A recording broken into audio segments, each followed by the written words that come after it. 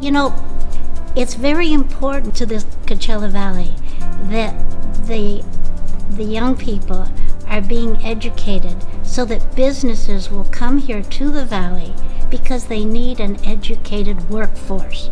There didn't used to be a four-year college here, and now that there is, people can come and get their bachelor's, their master's, and their doctorate degrees. I mean, that's amazing. And that means that they will stay here and they will be part of the community and be able to give back to the community. Starting this fall, they're going to have 100 new freshmen, and they just graduated 200 this year.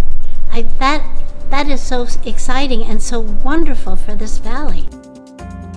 I'm really happy to be asked to represent the college because I just think it's terrific. And one way that I like to help, and my husband, Roger Perry, helps, is we do shows here in this terrific theater. Any actor would like to be here.